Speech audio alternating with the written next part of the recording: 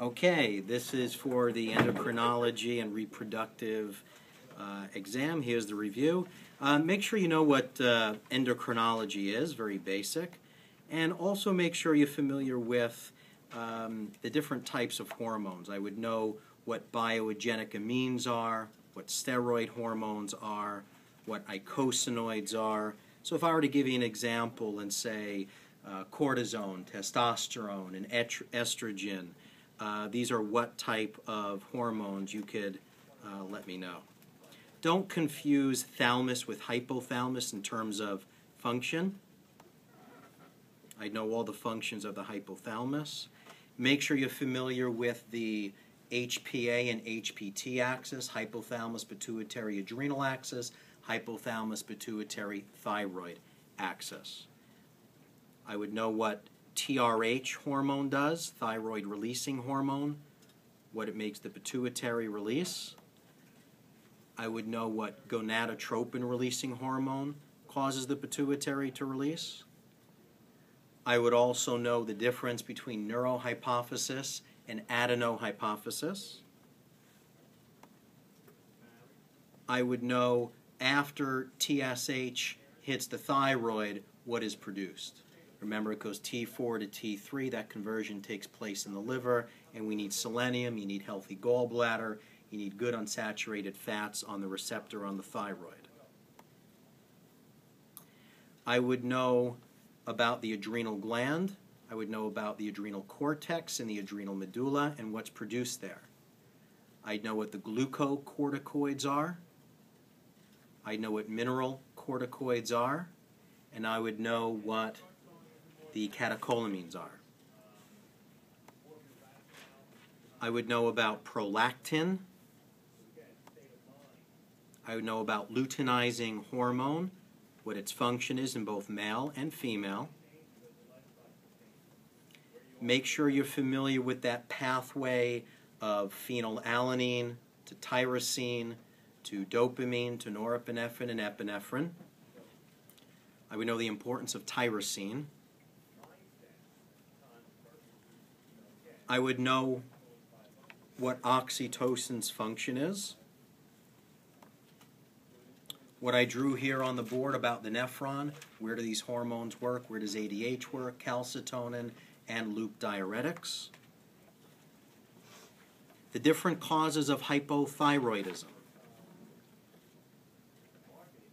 And if you go just by your PowerPoint, you're not going to get it. Make sure you get all the things I talked about on the board. All the things that can create thyroid issues. What are the other organs that are involved that we need to function properly? We also spoke about antihistamine, so please review that. I would know what a goiter is. I would know about Hashimoto's, diabetes mellitus, and the 3 cardinal signs. I would know how calcitonin works and PTH and what their functions are. I would know the causes of osteoporosis as discussed in class. Hopefully you took good notes because I spoke quite a bit on it. Some of it is not in the PowerPoints. It's off the handwritten notes. Pancreas function, we know it's a mixed gland. It's endocrine and endocrine. I know about the alpha cells, beta cells, delta cells, and F cells. I know their functions. Make sure you know the functions of the kidney and what they produce, what hormones are produced there. And their functions, not just their hormones, but what are their functions.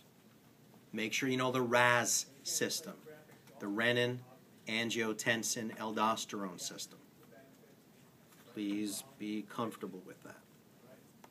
I would know what progesterone does.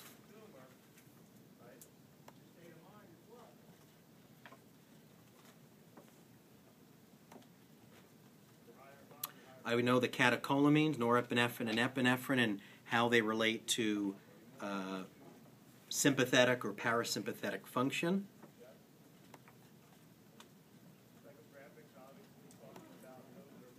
Don't confuse the pituitary gland with the pineal gland.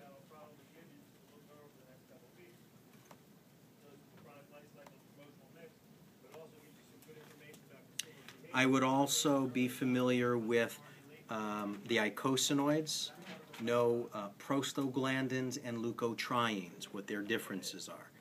Prostaglandins and leukotrienes.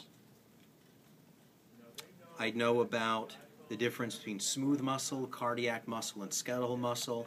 When we talk about the uterus, I'd know what type of muscle the uterus is. I'd know the three layers, the endo, myo, and perimetrium.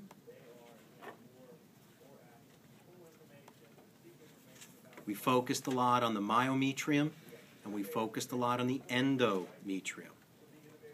We know what hormones act on the myometrium.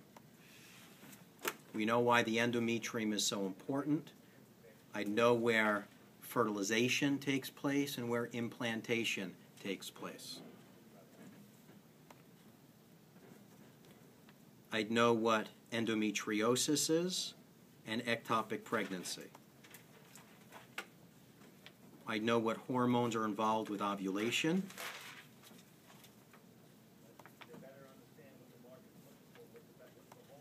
I would know estrogen's function for the female.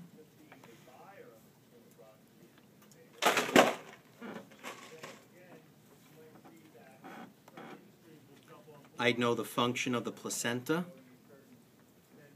what there is an exchange of between the mother and baby and what there is not an exchange of. I would go over the erectile tissue of the penis and what's involved.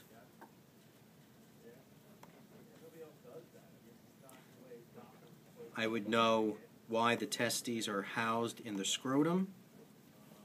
I would know the functions of the seminiferous tubules, the epididymis, and the vas deferens. I'd know the functions of the prostate gland and the bulbourethral gland.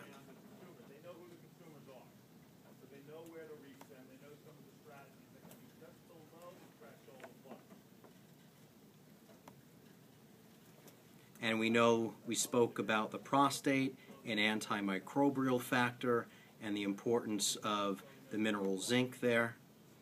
And we also spoke briefly about breast cancer and some of the causes of breast cancer. So there are 50 questions. Those are the concepts that are going to be on this exam. They're all multiple choice or true and false. There's nothing here designed to trick you. Everything that's on there was covered in class, and you'll find it in this review. Okay?